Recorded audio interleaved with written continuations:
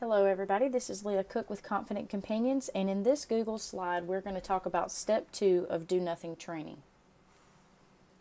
The purpose of Step 2 is to reinforce your dog's choice to disengage from the stimulus by looking back at you without any interference from us. We want them to start understanding that looking away from the stimulus on their own is a very wise decision. As you know, in Step 1 we're preventing the dog from doing anything about the stimulus. One thing we have to be mindful of during Step 1 is that we're marking while the dog is paying attention to the stimulus.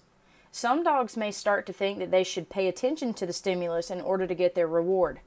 This is why from the very beginning, as soon as you mark in Step 1, I make sure that you know to lure their heads back towards you so that they get their treat while they are not looking directly at the stimulus. So let's watch the video to see what Step 2 looks like in action. Very good. We're playing the name game here. And now we're going to switch to Step 2. Okay, now this time I want you to, if she looks over there, let her look and don't immediately call her name. I want to see if she'll look back at you. There, pay. Very good. Pay. So if she looks like that, her tail isn't moving a whole lot, she looks like she's pretty comfortable in that position, her arousal level is lower, let her look, and then that is what I want you to pay. Very good. Awesome job, Amy. All right. So the mechanics of Step 2 is what we need to talk about next. So the first thing that needs to happen is your dog needs to perceive the stimulus. It's not about when you notice it, it's about when your dog notices it. Perception for the context of this training includes the same thing that it did in Step 1, which is sight, sound, or smell. Your dog should do nothing about the stimulus once they see it. Within 2 seconds, your dog should look away from the stimulus and back at you. If they don't look away within 2 seconds, you need to interrupt their focus, because what's most likely happening is they're starting to do what I call stewing, and they're thinking about, possibly making a bad choice. So you need to help them make a good choice. So help them disengage by putting a lure in front of their face, add some distance, or if you have a helper, make whatever they were doing less intense. If they aren't able to disengage from the stimulus and look at you, you either haven't done enough of the name game. You may need to prompt their name a couple repetitions just to let them know that's what you want in this context, kind of like what we were doing with Emmy. This was the first time she had ever done Step 2, so we got her in the position that she was most comfortable in, which was a down.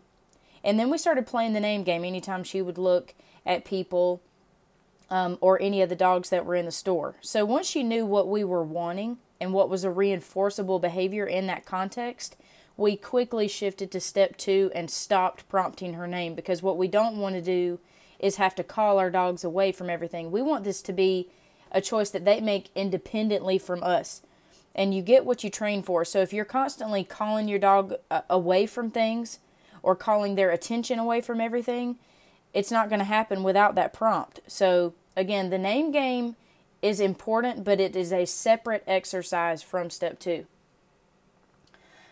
When your dog does look at you, you want to mark and reward in line with your body. So let's go through these steps one more time, and we're just going to pretend like you don't have any kind of hiccups during your training session. So your dog notices the stimulus, and very quickly, within 2 seconds, they're looking back at you, and then you're going to mark and reward. So again, your dog isn't doing anything about it anyway. They just notice it, they don't do anything, they look back at you, and you mark and reward.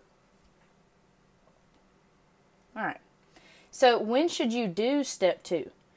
The key here is that your dog's arousal level is much lower than it was during Step 1 moments. Okay, you shouldn't feel like you're on the edge of losing your dog, so to speak, or anything like that. So if their movements aren't very rigid, fast, or twitchy, like during Step 1, as soon as they notice the stimulus, you mark, put the cookie to their nose, and lure back in line with your body.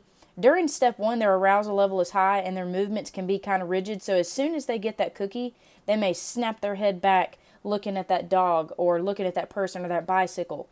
During Step 2, it shouldn't feel like that. When they get their cookie, they should just casually, look back in the direction of the stimulus if they feel like they need to. But it should not be rigid, fast, or twitchy. They shouldn't be so excited about it. Okay, so if you determine based on your dog's body language that it would be easy for them to look away from the stimulus, that's also a situation where you could try to do step 2. Remember that step 2 is about shifting the focus of our work to looking away from the stimulus. Having a lower arousal level allows your dog to think more clearly, and it makes it easier for your dog to make quality decisions without much help from us. I'm all about helping my dog when he can't do better, but since we're a team, when he can do better, I expect him to do that. And in step 2, he can offer you more of himself. So wait for him to look back at you before you mark and reward.